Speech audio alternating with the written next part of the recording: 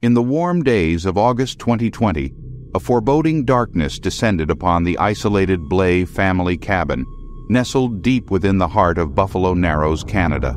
Stephanie Blais, her husband Curtis, and their 2 young children sought solace in the remote wilderness. Little did they know a sinister presence lurked in the shadows, biding its time. Stephanie stepped outside, clutching a satellite phone, eager to share a conversation with her father. As her back was turned, the black bear emerged from the gloom, unseen and unheard. The fateful call was interrupted by the guttural growls and gut-wrenching screams of the unprovoked attack. But despite Stephanie's valiant efforts to defend herself, Predator was too strong to be stopped.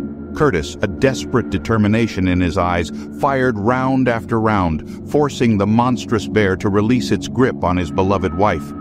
Frantically, he attempted CPR, but Stephanie had already succumbed to the darkness,